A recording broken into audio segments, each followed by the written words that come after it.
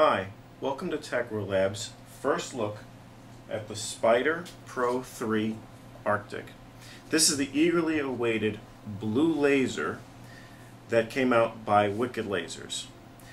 First announced as the world's most powerful handheld laser, we have finally gotten a hold of the G1 revision of this laser.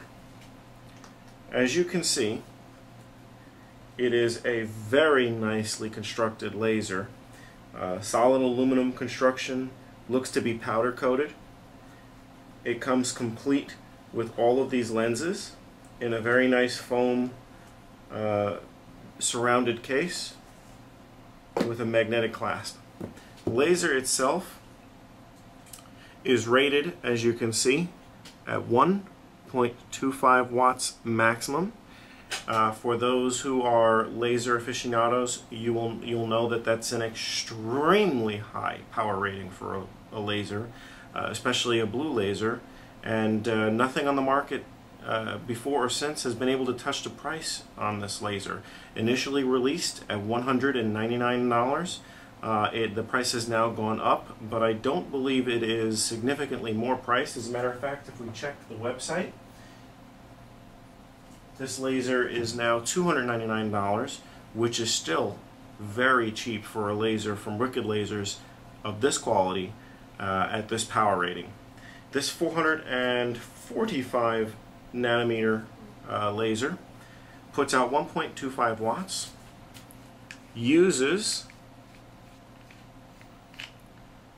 a 1300 milliampere hour 1300 milliampere hour lithium ion battery, and comes with a charger.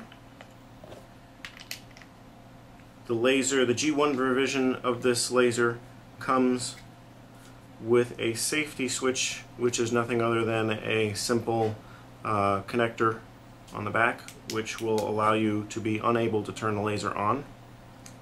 Further up on the laser, we have a power meter.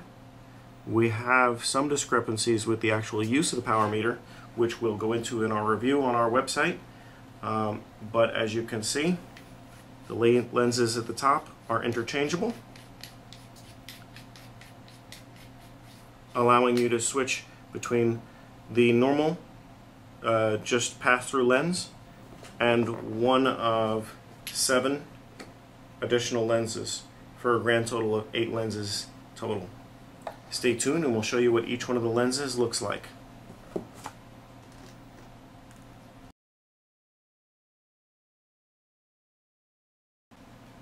To demonstrate the power of the new Spyder III Arctic, we've turned the lights down in the office so that you can see the beam clearer, and we're going to burn a small piece of paper which we've marked in permanent marker on our desk here.